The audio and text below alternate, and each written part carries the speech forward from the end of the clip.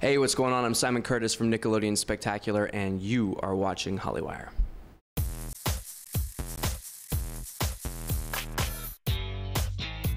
How was it when you got on the cast of Spectacular?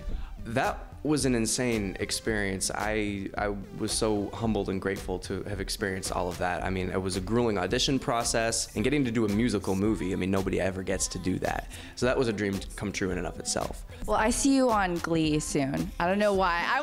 I'm gonna start a petition for Simon Curtis to be on Glee. You don't understand how bad I want to roll on that show. Yeah, it's, You don't understand how bad I want Corey Monteith. That's just between us. Well, not anymore.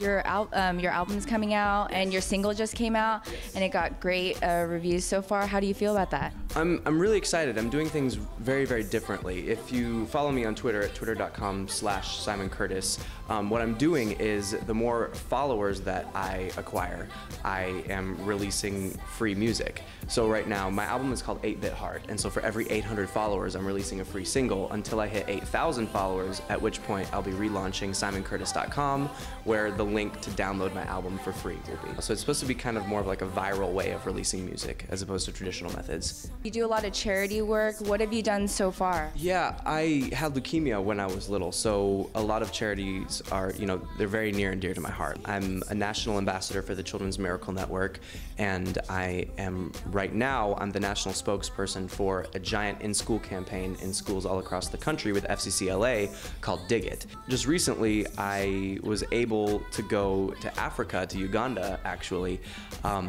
to help launch Friend a Gorilla, which is a benefit that's benefiting the Uganda Wildlife Authority. I was like Indiana Jones getting off the prop jet, going up into the mountain jungles in Africa with my hiking stick and my backpack. It was legit. And the wildlife, I mean, I got to hike with gorillas. It was crazy. So it was, I mean, who gets to do that? Nobody gets to do that. You've definitely been in the news and connected with your co-star, Victoria. Is there any truth to that? No, Victoria's one of my best friends. She's 16, I'm 23. Like, yeah. Jailbait. She lives a block away from me, and she's one of my best friends. We're gonna do like a one-word association game here, and we want it raw. We want the nitty-gritty. You don't have to be nice, all right? Okay.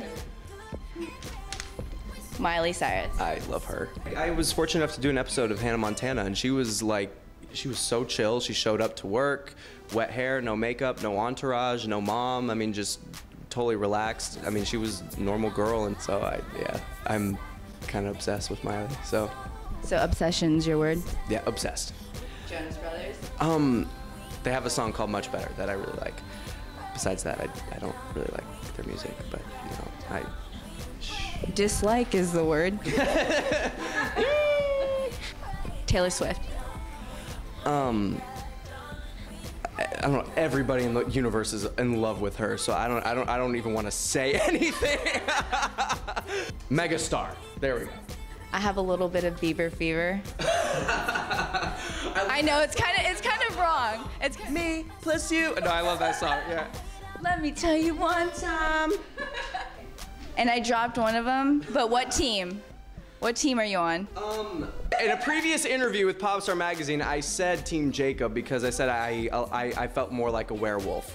So I have to go with the werewolves. And I'm kind of a little scruffball, so I have to. I'm not cool enough to be a vampire, so I know that I'm a werewolf. It's all good.